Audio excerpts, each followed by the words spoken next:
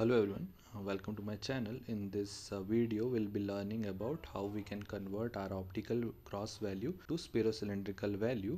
This type of conversion is important when we wanted to convert our gross or net retinoscopy value to spherocylindrical value. Optical or power cross values are represented in this way, where each line is representing the principal meridian. So one will be our power meridian and other will be our axis meridian. So how we can convert our optical cross to the spherocylindrical form? So step 1 is to find the spherical power. To find the spherical power, we're gonna choose either one of principal meridian as our sphere.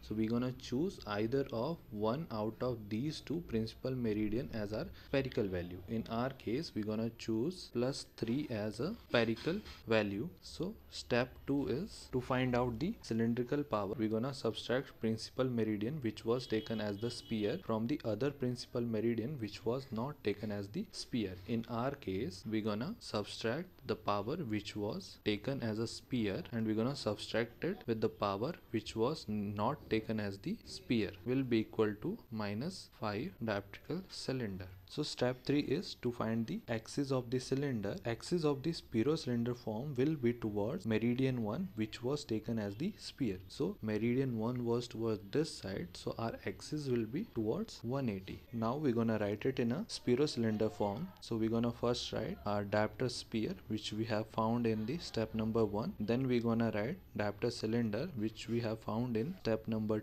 2 and axis towards the 180 degree. So this is the spherocylindrical form of this optical cross. So we're gonna take one more example where this is our optical cross form and we want to convert it into a spherocylinder form. So step 1 is we're gonna take either one of these two principal meridian as our spherical value. So we're gonna take +2 dioptrical spherical as our cylindrical value. So step 2 is we're gonna subtract our spherical value from the other principal meridian which was not taken as the sphere. Total will be -4 dioptrical cylinder. So step 3 is axis will be towards the principal meridian which was taken as a sphere. In our case that is 135.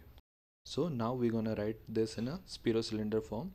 So first is spherical power +2 which we have found in our step number 1. Then cylindrical power which we have found in step number 2. Axis towards the 135 which we have found in step number 3. So this will be our spherocylinder form of this optical cross. So thank you everyone. I hope you like the video. If you like the video, please do like and subscribe and put your queries in the comment section. I'll be happy to reply them.